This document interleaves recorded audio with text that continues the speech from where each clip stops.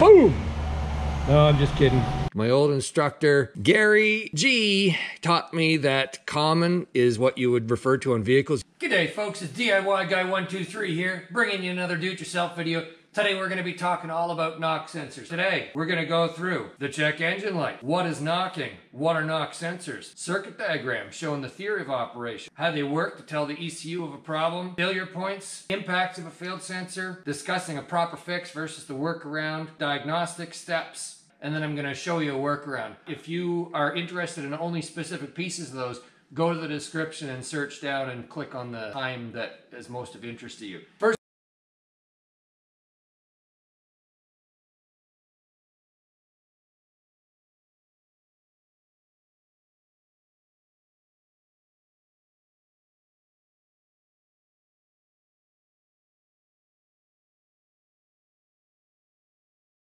thing we're gonna do, use my new XTOOL IP819 scanner. So I've turned the scanner on and I have the cable plugged into my OBD2 port underneath the dash.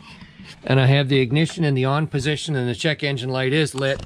I'm gonna use the scan tool to determine what's up. So I can pick auto scan and it's asking me to identify the vehicle. This is a Sierra 4-wheel drive. And does it have an automatic transfer case? It does. And it's climate control dual and manual, and it has the up level radio, and it has 8600 GVWR.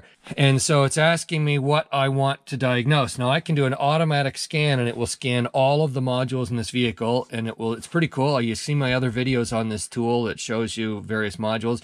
But today I know I only want to look at what's causing the check engine light to come on. So I'm going to tell it which system I'm interested in. These are all the various modules that it sees. And so I'm going to pick powertrain because that's the one that causes the check engine light to come on. And I've got, I can read a trouble code, get rid of what we're trying to look at. So I'm going to diagnose.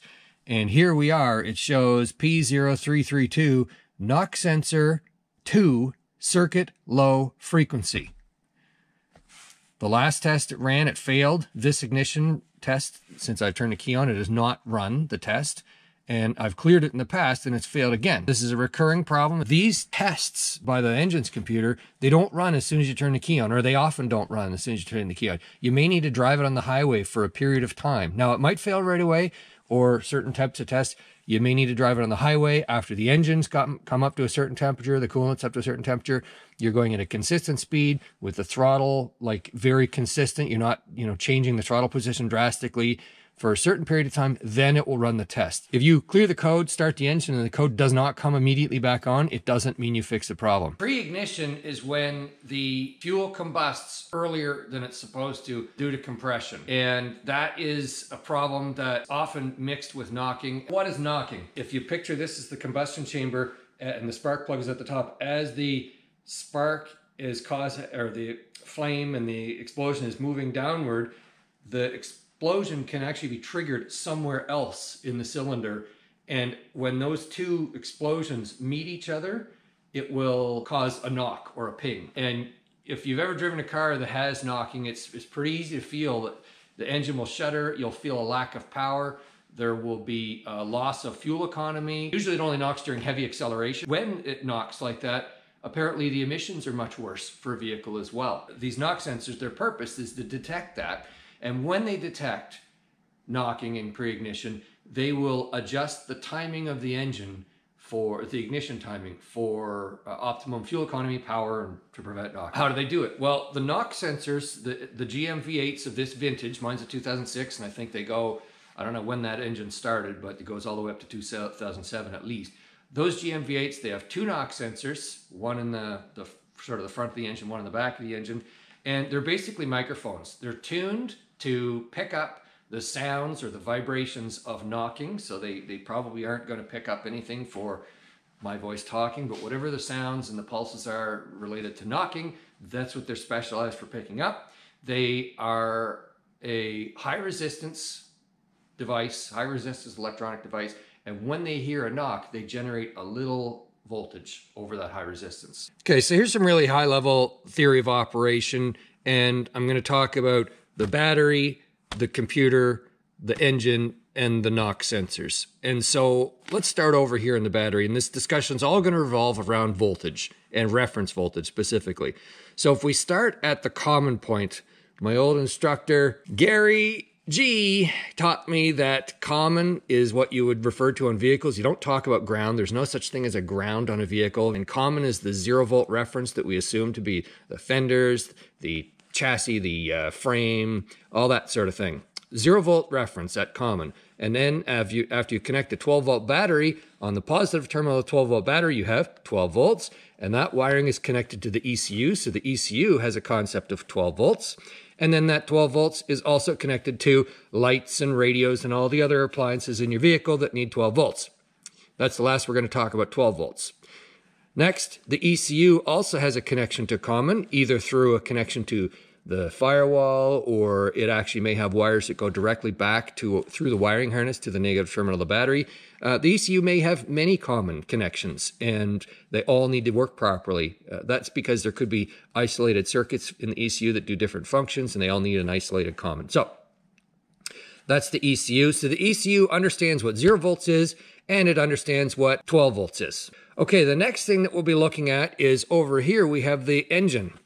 And we have the cylinder block, which is connected to the common, basically the chassis. Could be a ground strap that goes from the block to the firewall and to the negative terminal of the battery directly. So the block is at 0 volts reference. So is the head that's bolted to the block. And then we have the sensors. We have bank 1, bank 2, and one of them is in the front of the head and one of them is in the back of the head. These sensors are threaded. They look like you might say a little bolt at the end. And the head has a hole and it's threaded, and the sensor just screws in with not a lot of torque into the head. And the other side of the sensor connects to the wire harness, which goes to the ECU. And you have 2 wires that go to the ECU for the 2 sensors. Normally, there'd be no voltage generated by these sensors, but when the knocking is detected by either of the sensors, they generate a very small voltage over their high resistance. That voltage is seen by the ECU. Now, I don't know what the voltage is. I'm sure it's not as high as 12 volts. It's probably a very small voltage, millivolts probably, something like that, and the ECU reads it. Now, because it's a millivolt signal or a low voltage signal, the impedance in the ECU must be high in order to not draw that voltage down. And that'll become interesting in a moment. Now, common failure points for these sensors are where the way the design is and they screw into the head, it's a valley in the head and water will kind of collect in there. Condensation, maybe you drove through a big puddle, splash. For a variety of reasons, moisture can get in there. And when it gets there, it doesn't run away. It'll run down into this valley where the sensors are located, and it stays there. And it can cause corrosion between those threads of the sensor and the threads in the head. Now, corrosion generally will cause an increase in resistance. So if you had a corrosion problem between the threads, you will see an increased resistance between here and there.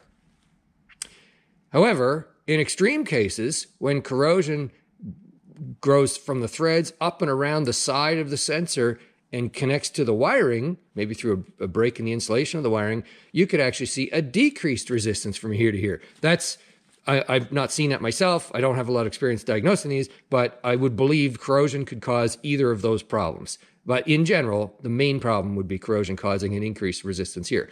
Now, when you get an increase in resistance between the sensor and the head, that causes the voltage seen by the ECU to be even lower due to voltage divider theory. And so if the corrosion is significant enough, that voltage is too small, and the ECU will throw a code that says, "Hey, I can't hear the signal that's generated by the sensor." Now, the way the ECU would do that is it would measure the resistance here, or in other words, it would apply a voltage and see if the voltage is drawn down by the sensor, and if it's not drawn down by the sensor enough, the ECU would say, "Hey, there's an open circuit or too high in resistance." If the voltage is applied here and the sensor the voltage is drawn down too low, then the computer would say that this sensor has a resistance that's too low and would set a fault there as well. And so in my case, I was seeing P0332-BF, that's knock sensor 2 circuit low input. low input to the ECU.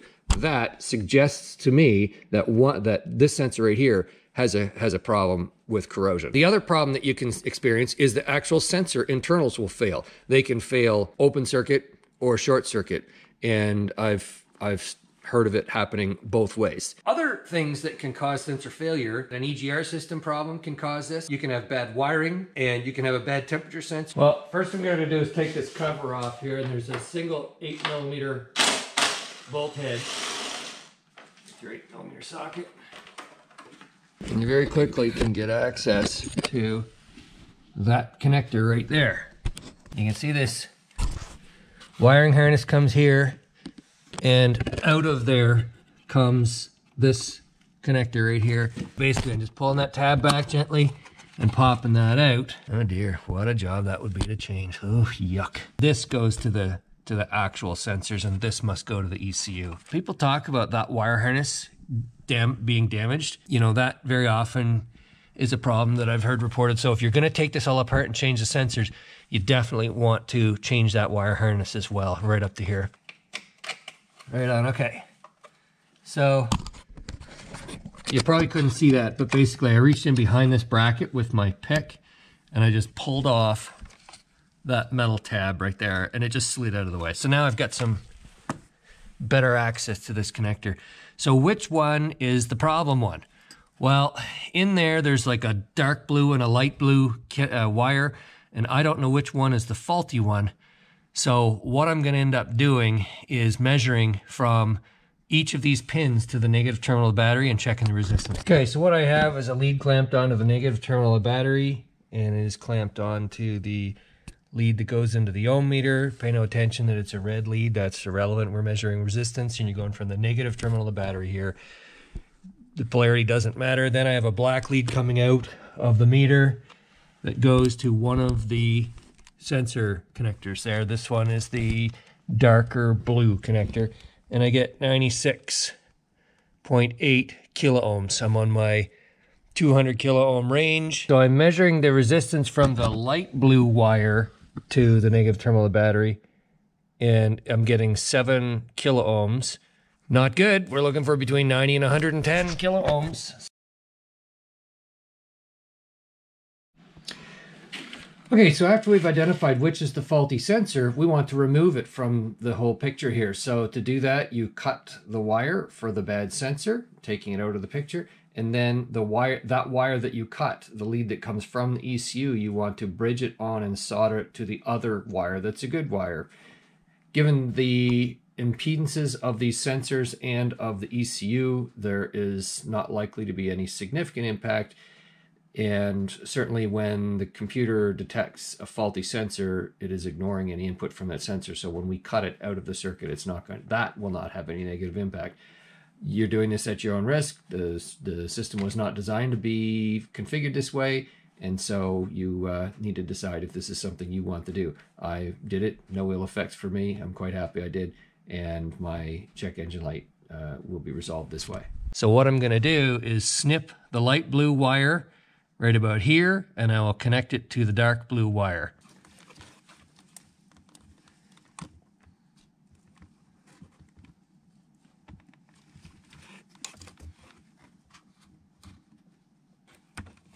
Getting that out of the way. So I'd said the light blue one was the faulty one. Cut this bad boy right here. Peel back gets insulation enough to solder to it. So I got a little bit of copper exposed there. I want to cut into the dark blue wire, expose the copper there. Okay, now I'm gonna blob a little bit of solder on that and then tape the whole thing up and then put it back together. I'm mostly satisfied with that. Okay, so I managed to get some good tape wraps on that. I taped up the wire that had been cut and is just free. So I'll check the bottom wire. This is the dark blue one. And I'm getting 98 kilo ohms. And I'll check the other wire. And I'm getting 98 kilo ohms as well. I put a little dielectric grease in the female end of the factory wire harness. Put those guys together and see this little clip right here. I'm going to slide it back on its bracket. And that's all there is to it. And of course, I've reinstalled this cover. Let's go and start this thing up and see what happens. You have two options. You can clear the code and see if it comes back, or you can leave the code and eventually the computer will recheck it, and if the problem is gone, it will clear the code. I'm going to wipe them out and see if they come back. Diagnostic trouble codes, no trouble code found. So let's start this up and see what happens. Boom! No, I'm just kidding. Sounds the way it normally does. No check engine light, but as mentioned, we're gonna let this go for a few trips on the highway before we call it good. And I'll note the mileage here. We've got 123,085 kilometers. Okay, so this vehicle's been driven around for a little bit this afternoon, and we now have 123,131 kilometers on it. About 2/3 of that was highway driving at about 60 miles an hour, 100 kilometers an hour, in that range. And during that time, the test would have certainly run. And so the fact that the check engine light has not come back on is a great sign that the workaround was successful. So, here we are in the dark. That's the end of this video. Good luck with your do-it-yourself projects. If you like my videos, please subscribe. The end.